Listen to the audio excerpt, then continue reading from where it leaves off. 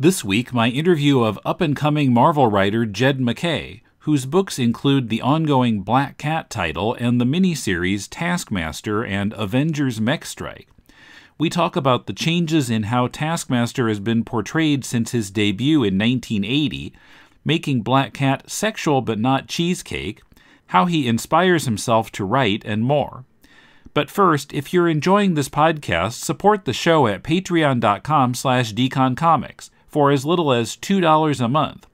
With your pledge of at least $4 a month, you can access hours of bonus podcasts, including an issue-by-issue discussion of The Amazing Spider-Man by Lee and Ditko. Pledge your support now at patreon.com/deconcomics. This is Tim, and this is Deconstructing Comics.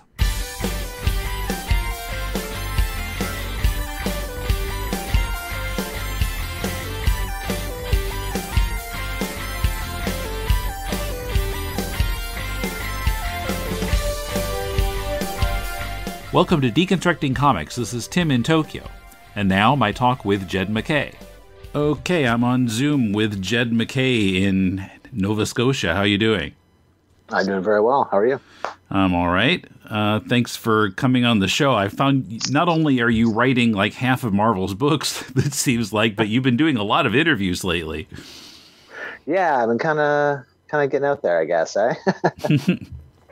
Because I usually, before I interview somebody, I like to kind of check out other interviews with them, and I found so many I couldn't consume them all.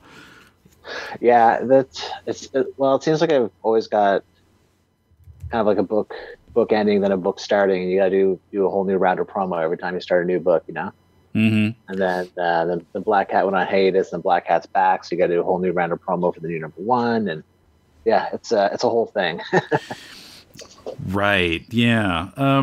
Sure, okay, well, let's talk about all that. But first, I usually like to start out with kind of questions about, like, when you were a kid. So, like, what comics did you read when you were a kid? I heard on another interview you were talking about reading your dad's comics collection. So tell us about that. Yeah, when I was a kid, I really wasn't reading much that was coming out at the time, because you actually have to buy new comics. Whereas my dad had, like, I have them now, like just big Rubbermaids full of comics from the 70s, some from the 60s, and some from the 80s, moving on. But that's basically what I grew up reading, was, mostly Marvel, 70s superhero stuff, and, superhero adjacent stuff. Like what, Spider-Man, Avengers? Yeah, so there's, Avengers, Daredevil, a lot of Conan, a lot of Master of Kung Fu, Iron Man, some amounts of Batman, depending on who was drawing it, some Superman stuff, a lot of the Kirby Fourth World stuff I've got in the boxes there. So it was a pretty broad range, basically whatever my dad was interested in the 70s that survived up until the time I got to it. Were you into, like, newspaper comic strips at all? To a certain extent. I was a bit when I was younger. I mean, obviously I read a lot of Calvin and Hobbes because, the 90s was a real heyday for putting out those collected albums. I was really into Bloom County, which is weird because in retrospect, it was about 50 to 70% 80s American political references, none of which I got. Yeah, who's Michael Deaver? Yeah, I was like, a lot of it just went over my head, but I like the just the sort of manic intensity to the art. It really appealed to me when I was a kid. Yeah, Calvin and Hobbes, Bloom County, stuff like that, really. So what did you want to be when you were a kid? It kind of went through a few iterations, really. There was a while when I wanted to, make comics when I was a kid. But I mean, I grew up in Maritime Canada, and basically nothing of pop culture would come from here, or like the popular pop culture. Like there's of course local stuff, and then it's just stuff that I wouldn't have access to, like like the music scene, for instance, in Halifax was a big deal, but I lived in rural Prince Edward Island at that point in time, so it's not something that really made its way to where I was. So then I kind of moved beyond that. Decided I was going to become a teacher. But then when I was a teenager, I got into sort of comics again for the second time, where I was getting, I would be getting Previews magazine or the Previews catalog every month because I was buying enough books at the local store. And I was really getting into a lot of indie stuff, and I was thinking, well, this is the kind of thing I could do. I can train myself to draw better. So I would draw a lot when I was a kid, but never pursued it to the extent that I would have to if I wanted to be a professional comic artist. And so when I was going through university, I was involved in the message boards and the bulletin board systems for aspiring comic creators. It was before Facebook or Reddit or anything like that. So that was basically the equivalent of social media for young people on the internet who wanted to make comics. That's basically how I got to actually making comics. I hooked up with a friend of mine, Sheldon Bella, on one of the boards, Enter Void, and we just started making comics together, and we put them on the internet. And they're like really kind of crass and shitty, but I mean, as comics are that you make when you're like 21 and in like the early 2000s. But what were those comics about? It was kind of like an anachronistic, violent comedy. People would be like, heroes would go into like repossess a water buffalo in ancient Siam, or I'm like facing off a samurai who shit talked them, or like dealing with druids and stuff like that. It was extremely dumb, and like the art was really good. The writing was pretty terrible, but that was actually how I got into working in comics professionally. Sheldon, the artist, was really getting out there. He's a great artist, and Marvel brought him in to do some anthology stuff. And on one of those anthology stories, he brought me in to write it because he didn't know anything about the superheroes that were going on in the Marvel universe. I was like, shit, yeah, I'll do that. So that was my first paid comics job, was like an 8-page anthology story for X-Men Serve and Protect number 4 with Sheldon. And so that was about 10 years ago. 10 years ago, okay. Let's talk a little bit about Taskmaster. Sure. It's interesting to me how kind of the portrayal of him has changed over the years, because I mean, I'm very old. I remember when he first appeared in Avengers in 1980. Right. And, it was really just completely serious then. Now, the portrayals I see of him more recently are some level of goofy, even though he is also serious in a way. But how do you see him? How goofy do you see him as being?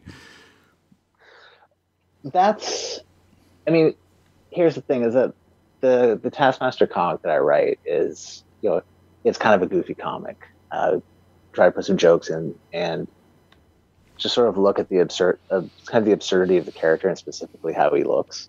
Where, like, I really love Taskmaster's costume, but I think it really works in the fact that it's very much, a very late 70s, very early 80s character's costume that hasn't really changed. Like there's been attempts to modernize and change it for years, but I don't think it works. I think it's best when he stays as that like kind of snapshot of these really flamboyant, over the top costumes. So he's got his pirate boots, he's got his white cape, he's got his skull face, he's got his like flared gloves. And rather than be embarrassed by that, I think it's better to lean into it and embrace the sort of absurd aspect of it. And then the absurd aspect of just him as a character, this person that exists in this world. I mean, Taskmaster, even when he was serious, he was still a business guy. He's not Dr. Doom. He's not going to take over the world. He's not even going to take over New Jersey. He's a guy who he works. He runs a business. He's a small business owner. He's an entrepreneur. He's a mogul. And there's something that's just kind of fun about how mundane an idea that is in a world where people are regularly like trying to blow up the moon with a laser, or trying to turn time backwards, or any of this other weird bullshit that superheroes get up to, where you have a guy who's just trying to make a living while also dressed up as Party City Skeletor. Mm-hmm. And his ringtone is 9 to 5. I mean, really illustrates it. Exactly. He's a working man, and you know what? He loves Dolly. He's secure in his masculinity. He doesn't have to impress anybody. He's Taskmaster. Actually, in retrospect to that first appearance, it's a little odd what. Let's see, who was that? I just looked this up yesterday. Dave Cockrum drew him. Oh, Michelini. David Michelini was the writer, and he had Taskmaster, working in the school for henchmen. He was running a school for henchmen. I don't think they've done that bit for a long time now, but it's a little surprising that they had him doing that at the time. In retrospect, I mean, it made sense at the time because we'd never seen him before. But yeah, and I think it's a really neat idea, because I don't think it's something that people have really done before, and ultimately, these henchmen have to come from somewhere. Yeah. They don't just pop out fully formed. So, and again, people got to work, and they provide the uniform, so you're all set. The first time I read the first issue, I had this sense that I was watching an MCU movie somehow, more than I do with any other Marvel comic. I'm not sure what it was about the tone. It just seemed like the right tone. And then listening to one of your interviews, I learned that Taskmaster is supposed to be in this Black Widow movie that we might see someday. Yeah. And so was this Taskmaster miniseries was supposed to coincide with the movie? Yeah. When around the time the movie was getting its release date and getting the trailers out, you saw a whole range of new Black Widow related stuff coming out. There was the new Black Widow series, I believe, was out then, or was that Web of Black Widow? Yeah, I believe you're right. Yeah, it was the Widowmakers with Red Guardian, and I think the other Black Widow whose name I can never remember, and then of course Taskmaster. So because these are all characters who are appearing in this film, and corporate synergy is a thing, right? Mm-hmm. So if they've got a movie coming out, they want to have a book coming out at the same time, because what better time to sell a book with these characters? Yeah. As far as the content of the book, it didn't really influence it much, other than the editor saying, "We're doing a Taskmaster book, and you got to have Black Widow in it." I'm like, okay, we can work with that. That's no problem. Well, so I was listening to the iFanboy podcast, and they were talking about your book, and then the Taskmaster in the Thunderbolts book. They said that his characterization was somewhat different there, and it got me thinking about how, 20, 30 years ago, or when I was growing up, Marvel was really strict about continuity, that whatever a character was doing right now, he had to be doing only that. And if he appeared in another book, it had to be kind of linked up with that other book. And now they don't really seem to care anymore. What's the attitude towards that kind of continuity nowadays in Marvel? I mean, I think a lot of the sort of continuity research you're kind of doing on your own. But I mean, just out of efficiency, if I'm having to ask an editor about every single thing I'm doing, much easier to try to find it out myself, given that I have much greater access to information.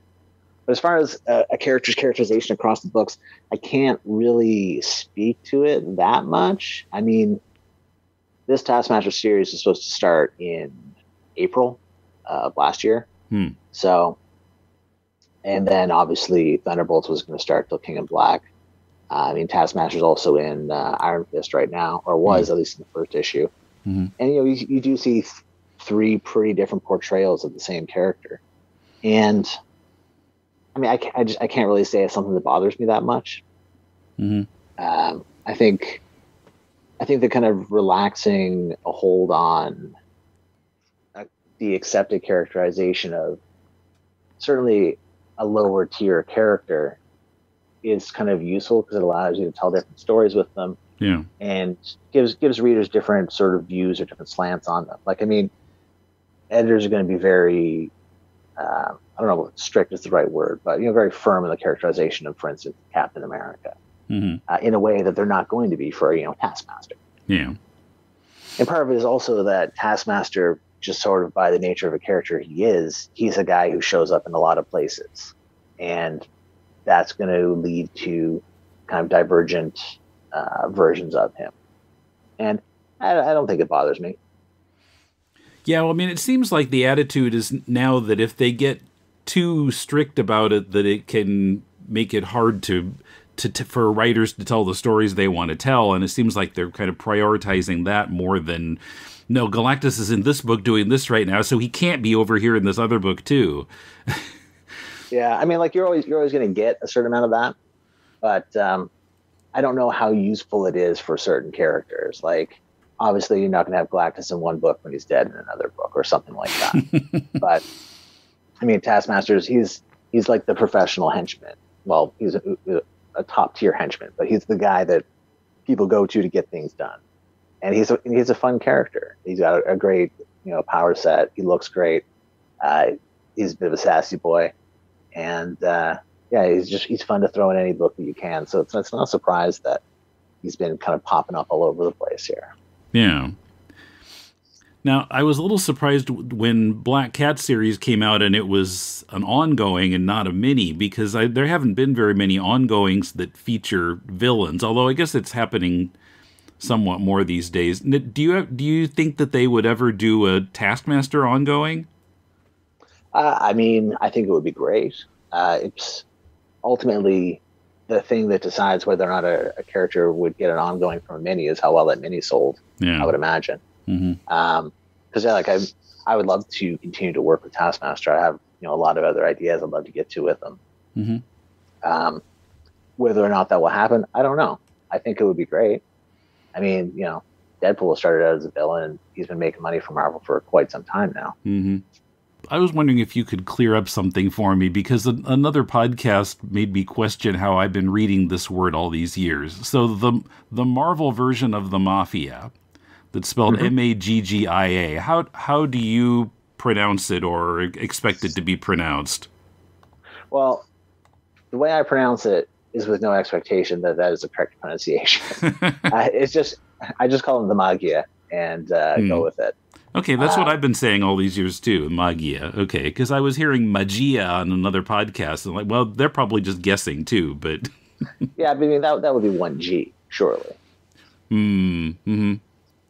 I could see arguments for it to be the Magia, but, I mean, if you're already, bagging on the Mafia, the Magia sounds about right. So that's right. Yeah, I thought you should be pronounced similar to Mafia, just with G's. Okay. Yeah, exactly. Okay, so Black Cat. So it was an ongoing, and then it got temporarily canceled because of the pandemic when there were no comics coming out. So, how did it come about that they decided to do an ongoing on her? It was something that as far as my knowledge goes, spun out of her appearance in Amazing Spider-Man when Nick Spencer brought her back. There was that whole Thieves Guild arc in Amazing Spider-Man where Odessa Drake was introduced, and she and the Thieves Guild were stealing all the superhero stuff, and then Black Cat and Spider-Man went and got it back. So I got an email from Nick Lowe, who I'd worked with previously on Daughters of the Dragon, and he said, I really like Daughters of the Dragon. Obviously, it's not something that is really going to get an ongoing because it's a fairly niche title. But I'd really like it. I'd really like to do a Black Cat series if you can bring that kind of like same energy and the same sort of action and bounce to it. And then you got Travel Foreman back, who had drawn 4 of the 6 Daughters of the Dragons issues. I brought Farron back to letter it. So Black Cat was born out of the pages of Amazing Spider-Man, and kind of from, I don't know if I want to say the ashes of Daughters of the Dragon, but in the spirit of Daughters of the Dragon. Okay. Now, of course, Felicia's been a supporting character for a long time, and you've had to kind of evolve her into a main character. So how have you been approaching that? I think it's really important when you take a character who is, I mean, like Taskmaster, always been playing second fiddle with someone else. Like it's hard to disentangle, Felicia from Spider-Man, the Spider-Man stories. And in those stories, she has always played, if not an outright villainous role, certainly a supporting character role. So I really wanted to put her out there, front and center, really get into her head with her, her narration, how she justifies doing the things she does, get into her motivations, and show the people around her and how she interacts with them, and basically build a world that's centered around her. And a big part of that was not putting Spider-Man in the book for a while. He didn't pop up until the first annual. Yeah. And you've really kind of filled out her backstory with her family, and we saw her shopping with her mom and all kinds of things we probably wouldn't see if she was in Amazing Spider-Man. Generally not, I would imagine. Yeah. And you said something in one of the other interviews about how she'd been sexualized in the past, and like when she first appeared, her neckline was much higher. And then like in the 90s, I think somebody decided to make it more revealing. But so, I mean, obviously in the art, she still looks sexy, but what's been your thought about how sexualized she was in the past? And I don't know. Anyway, what would you say about that? I mean, when we were going forward with the book, one of the things we kind of wanted people to know when they read it is like, we're not doing like a cheesecake book, not like a 90s bad girl book, or whatever springs to mind when you talk about that. So, but also, balance the fact that, Black Cat is a sexy character. She's a sexual person. Mm-hmm. And trying to balance that mainly with a sense of agency, with that not being her only personality trait, and that not being her only, character design note. Mm-hmm. You have a character who's competent, but also a character who's flawed, a character who makes bad decisions, makes good decisions, and just try to be as rounded as possible, and to show that sexuality is part of the character's agency. It's not something that's meant to be titillating or exploitive, but rather something that is part and parcel with her character. Yeah, and we saw her have a one-night stand with Batroc there a few issues back. So, and yeah, that's not the same as being sexualized. It's just, people are sexual. People have sexual dimensions. Yeah, absolutely. And, it's a superhero world where you have beautiful people running around in skin-tight clothes all the time. Like, these are people that are going to, live a certain amount of a sexual life. And it's not something that is, wildly out of control or, I don't want to say, tasteless, but it's something that is an aspect of the characters. Coming up, why Black Cat is afraid of Sue Storm, the dynamics of Spider-Man on a team, managing writing time, coming up with story ideas, and more. Unlock more classic early episodes of Deconstructing Comics and get access to hours of additional podcasts about MCU movies and the early Amazing Spider-Man issues by Lee and Ditko.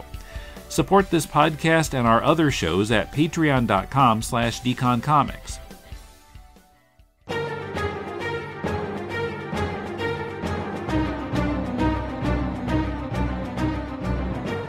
Welcome to the Superman Fan Podcast. My name is Billy Hogan, and I will be your host.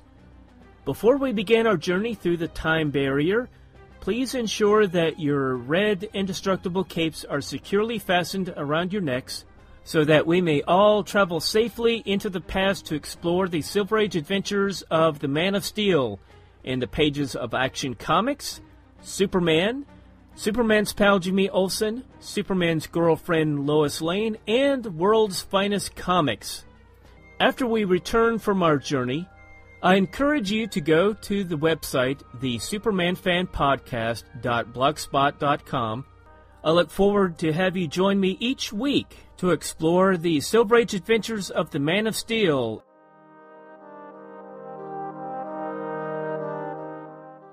So I know you mind Marvel history. Well, we've seen all aspects of or many aspects of Marvel history in the book already, and different characters popping up. And I understand you that her crew, Bruno and Dr. Corpse, had appeared a long time ago. What they fought Spider-Man. What was their history? Yeah. So Bruno Granger and Dr. Boris Corpse actually appeared in the same issue that Felicia did. Her first appearance was her assembling her crew. So she tracked down these two dudes, and they were her first crew that she set up in comics. Okay, in 1979. Okay. Yeah, to go break her dad out of prison. And after they stuck around for like an issue or two, the Kingpin hired them to kick the shit out of Spider-Man, which they did, and that was about it. Like they turned up once in like an Amazing Origins issue or something that like reiterated Felicia's backstory, which I recently found out. But beyond that, they were basically, gone until we brought them back for Black Cat #1. I see. Okay. Yeah, and then in the annual, Spider-Man felt like he recognized them, but he couldn't place them, and they were saying, nope, we never met you before. Yeah, and I mean, Spider-Man's been beaten up by a lot of people, so you can see how we might forget them. Right, yeah, it's so many people. Now, in the early part of the run, there was this character, Sonny Ocampo. Was he original, or did he come from some past comic book? No, Sonny was a character just made up. A lot of sort of the energy I was coming with going into the book was like a Lupin the Third kind of thing, where you got these breezy thieves who live a glamorous lifestyle. I was never interested in doing like a real gritty crime story or anything like that, but rather something that was exciting and fun and action packed. So Sonny came in as kind of like a Zenigata figure, where there was going to be someone who's going to be chasing Felicia as the story went on. Mm-hmm. Ultimately, as the story went on, I felt like he kind of ran out of room, or like ran out of runway, and his story just sort of he got pushed off to the side. Eventually, he said what he had to say. Felicia learned what she had to learn, and we just kind of shuffled Sonny off. Yeah, because it's just sometimes you introduce things and it really works. Sometimes you introduce things and you're like, you know what? I don't think this has a whole lot of legs. Let's, take this off the board and move on in another direction. I see. Okay. Now, in issue 4 of, I guess it's volume 1, when she had her date with Johnny Storm as an ulterior motive for pulling off her heist, the thing that scared her most about breaking into the Fantastic Four's headquarters was Susan. And which seemed to be not so much because of her powers, but because of her mothering instinct. Where did that come from? Where did that idea come from? Well, I mean, most of the people in the Fantastic Four are fairly deeply silly. Like, Johnny we got into in that issue. Reed is, Felicia basically feels that, Reed, Johnny, or Ben, she could play. She could pull the wool over their eyes. She could finagle her way out of it. But she knows that Sue Storm would see through her bullshit 100%. And I don't think Sue Storm would appreciate people going to her house where her family lives and where her kids live and messing around. So Felicia's pretty canny in that respect, in that she knows who she has to really watch out for because she knows who she can't really deal with. Yeah, well, I suppose it's partly because it's another woman too, right? Like men, she can maybe manipulate better, but another woman is not going to be such an easy target. Sure, but also the thing is, I think Sue is probably the canniest and the the savviest of the Fantastic Four, where Johnny's a bit of a goofball, and Reed's got his head in space all the time. Yeah, and Ben is Ben's always just the ever loving blue-eyed thing, whereas it's Sue who keeps them together and keeps them as a unit, I think. Right, yeah, it's certainly developed in that way. If you read Fantastic Four #1, it doesn't quite feel that way, but as time has gone on, yeah. Fantastic Four #1 was how many years ago? Yeah, 1961. Oh.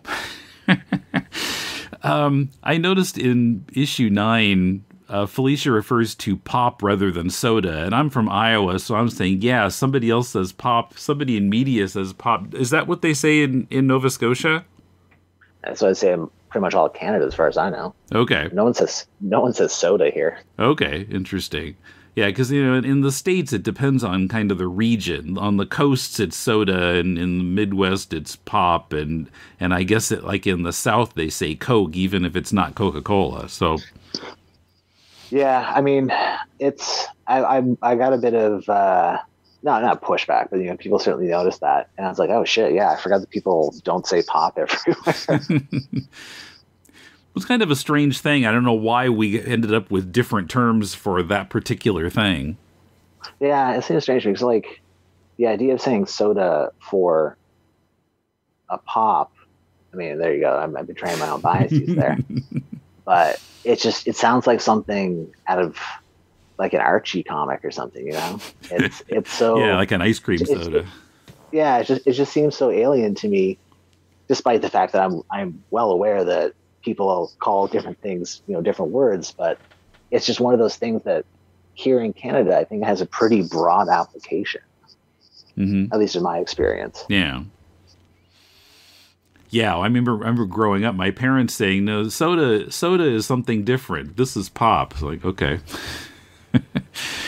Now, in the current Black Cat, in the King in Black storyline, how did Felicia end up with the spider buggy?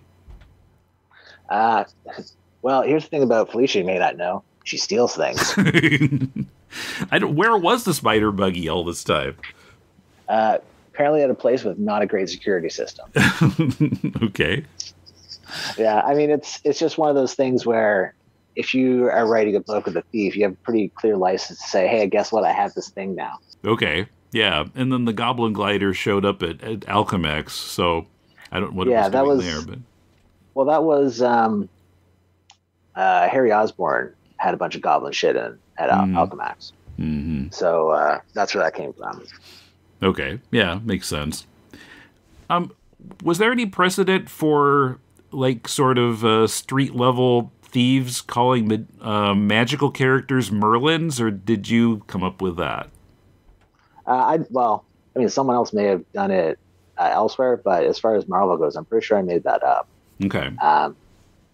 It's just, I like the idea of there being a certain lexicon among thieves in the Marvel Universe.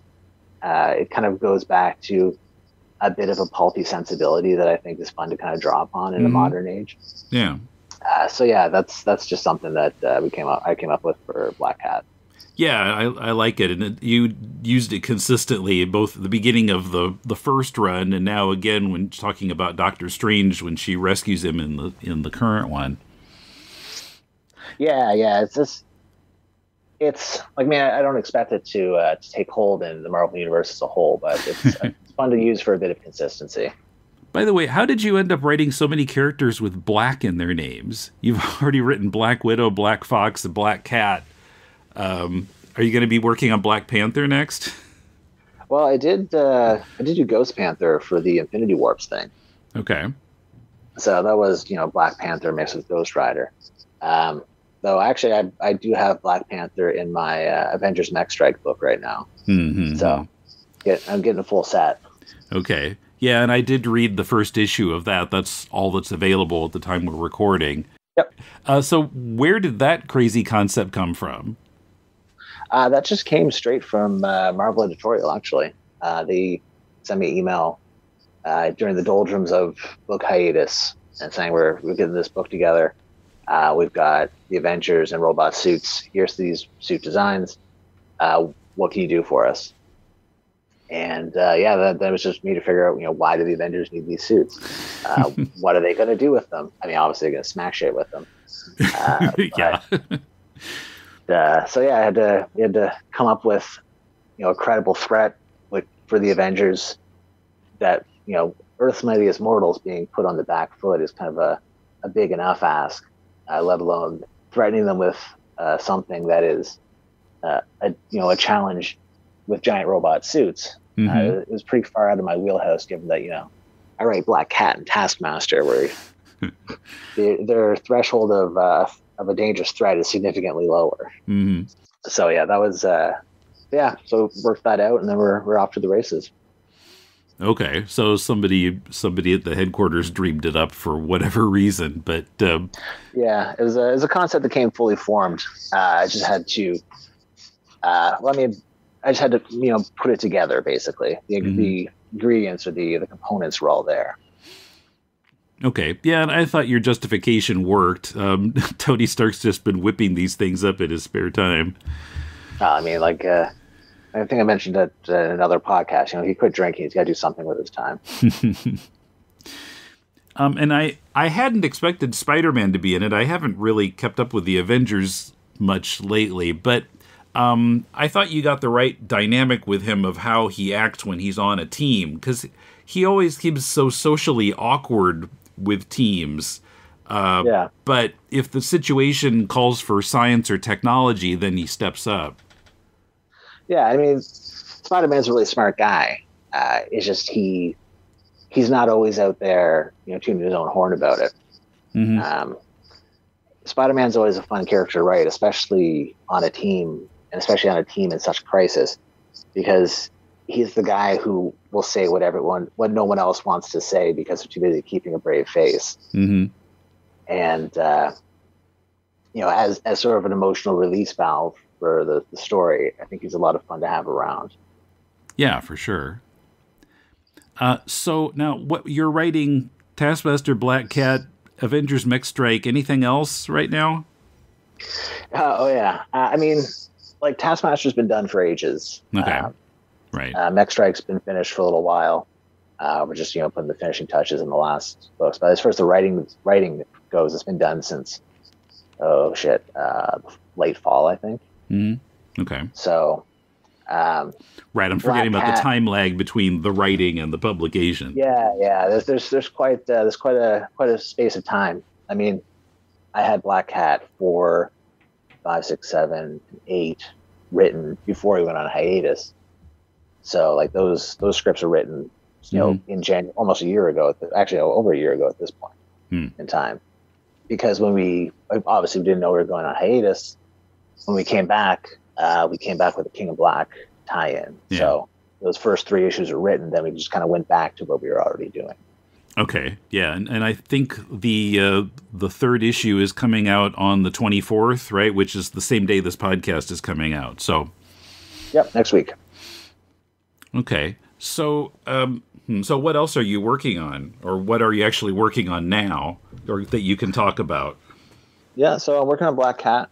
We're still plugging away. I've got Magic: The Gathering for Boom that's coming out in April. So that's an ongoing series based around the characters of the card game's meta plot, which has been fun to get into. I've got and then I've got a couple more series for Marvel that have not been announced yet, but should be announced probably within the next month. Okay, I hope. So yeah, I've got an ongoing there and a mini that kind of grinding away on, which I'm quite excited about. So I'm looking forward to being able to talk to it. So how do you manage your writing time? I mean, I assume you're working at home, and that can be kind of challenging to actually get the work done.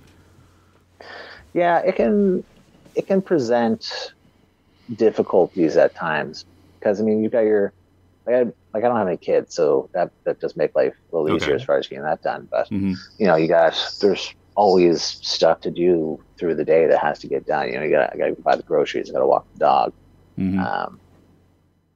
This, that, and the other. If either my wife's cooking dinner or I'm cooking dinner, and that's more time out of your day. Prior to COVID, I had a pretty good routine. Because get up in the morning, I'd take my wife to work, and then from there I'd take the dog for a walk, and I'd come home and basically just work until it was time to go pick up my wife at the end of the day. So now the routine has obviously changed. My wife is working from home, and it's just a matter of basically finding the time and gearing up and just doing the work. It's not something I have a lot of problems or a lot of trouble with, I find, which is just kind of the nature of the work. Prior to going full-time freelance for writing, I was also a teacher. And, I really liked being a teacher. I liked working with kids and teaching lessons and stuff. But I absolutely hated doing marketing. It was brutal. And it would just gradually pile up. And I was terrible at sitting down and making myself go through this pile of marking, and then getting this stuff entered online and this and that. Whereas I just find I don't have that problem when I'm writing. Writing is something I'm generally always excited to do. So it's not something like some books are more difficult than others. Some come together more easily than others. But at the end of the day, I'm still very excited to be writing comic books for a living. And that excitement is what gets me going and gets me just grinding on a script. Okay. So what comics writer do you most admire and why? Oh, geez.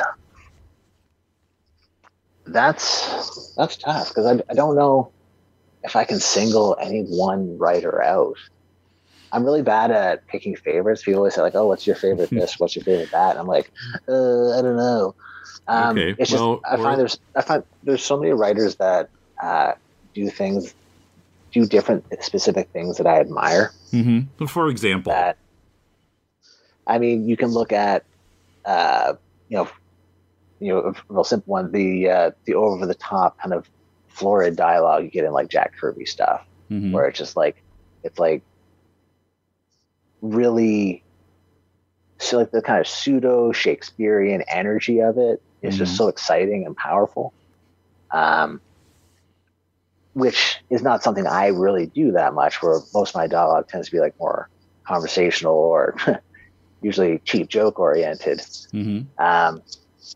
But yeah, like there's a lot of writers. I just think of things that I really like Master of Kung Fu I was very into, and Doug Moench writing that was so good because it really hit a tone perfectly. And I guess that's probably is what I admire most about writers, is if they're able to create a specific tone or a specific way of characters talking and a specific way of stories being told to create a particular tone within the book that is entirely of that book. That is, you would read that and you wouldn't think it was anything else. You couldn't get it confused with another series or another book. And I think that's probably what I most admire about the writers whose work I like. I see. What's a really underappreciated comic that you like? Really underappreciated comics that I like.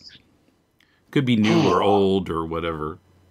Yeah, that's a good question. Man, I wish you told me that ahead of time. I could yeah, I should have. I'm kind of like looking around here at books I have around me. They're all actually, very well appreciated. Yeah, Watchmen. No.